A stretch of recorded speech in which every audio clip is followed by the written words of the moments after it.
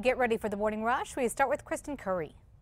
Good morning. Next big weather maker moves in over the next 48 hours. So for today, we'll see increasing cloud cover out west. The majority of the state can expect increasing wind and high fire danger. We finally see some rain and snow within state lines starting tomorrow afternoon with high mountain snow and lower elevation rain. Could even be looking at a few spotty to strong and severe storms out across the eastern side of the state as we get into tomorrow afternoon, late afternoon at that and evening hours. We will be sure to keep you updated as this storm moves in.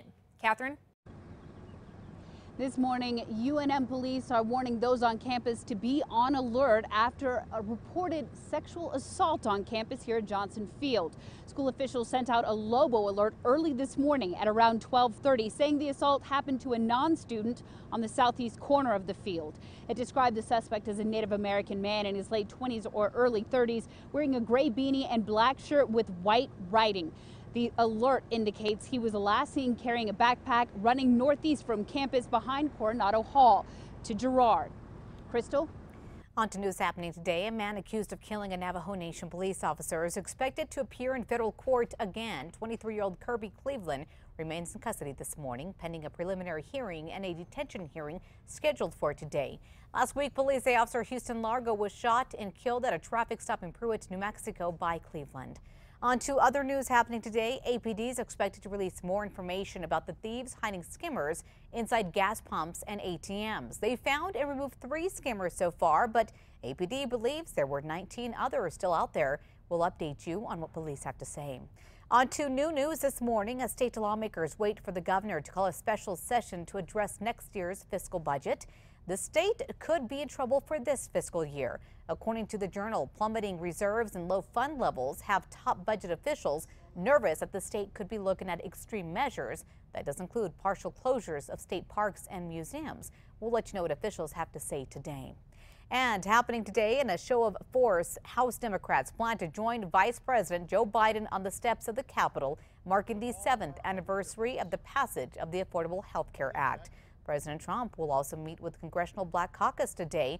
In the 5 acts, how the president is pushing the GOP's health care bill.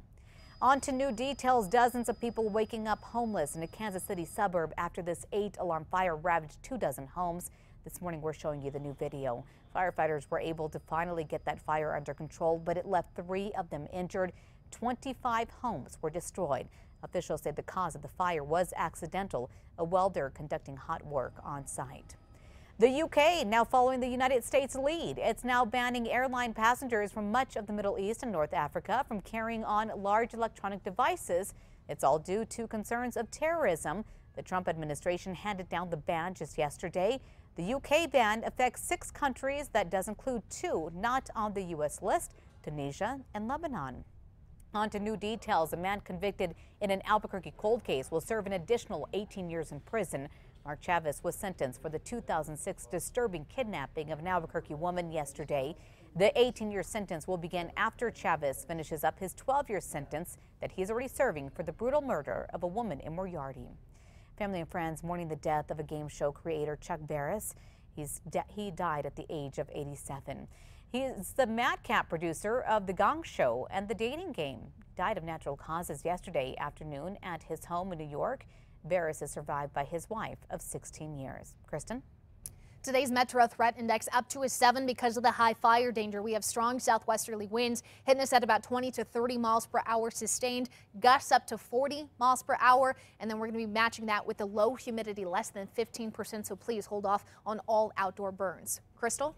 Beginning this fall, international students can begin attending CNM. The U.S. Department of Homeland Security recently certified the community college to enroll international students studying on M and F visas. The school expects some of the first to take advantage of studying here will be family members of people that have migrated from other countries to Albuquerque.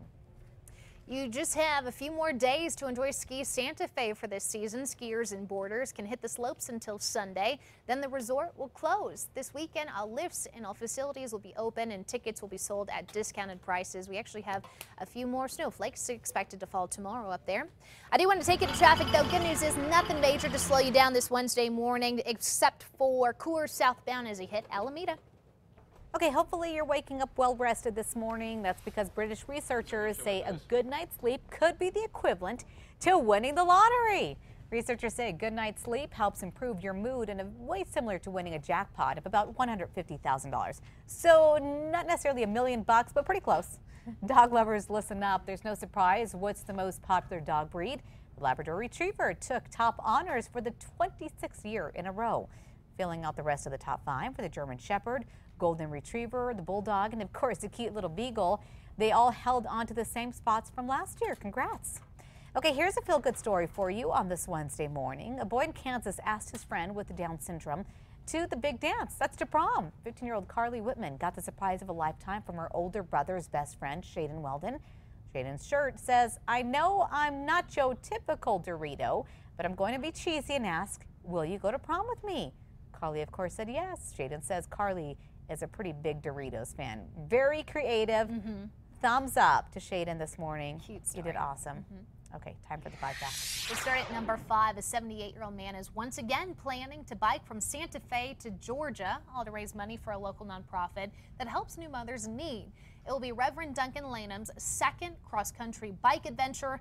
Last year, he raised over $2,500 to help low-income families. He's trying to raise money again. His GoFundMe page is already up, and we've posted a link to that on our website, KRQE.com. On to number 4 now. New numbers this morning show the city of Albuquerque paid out nearly $13 million in overtime to the police force in the last fiscal year. The report just released shows the department was almost $4 million over budget. The police union says it's a result of the officer shortage. The city blames most of that overtime money on training required by the DOJ. At number 3, warm and windy today with temperatures still in the 80s. We will see high fire danger over central and western New Mexico. Come tomorrow, rain and snow over the north and west. Strong winds out across the eastern plains with strong to severe storms possible near the eastern state line. Number 2 now. This morning, ART construction crews will be out working on a section of Central for the second time. That's Central and Rio Grande. It's the second time in a month. The city says concrete that's been laid for the ART project has cracked, but no other explanation. Business owners in the area say they were told during testing the concrete did not withstand the pressure of the buses and cracked. The city's ART spokesperson says that's just not true. On to number 1 now. President Trump working hard today to gather enough Republican support for the revised GOP plan to replace Obamacare. Today, the bill is set to be taken up by a House committee for the 4th and final time before it's expected to go to a vote. 216 votes are needed for it to pass. All Democrats expected to vote no. That means GOP leaders can only afford to lose 21 votes. But just in this morning, CBS News is now reporting 24 Republicans oppose the bill as it stands right now. The president is warning Republicans if they don't get it passed, they could lose their seats. Democrats are waging a war against the bill and plan to use all available time speaking out against it today.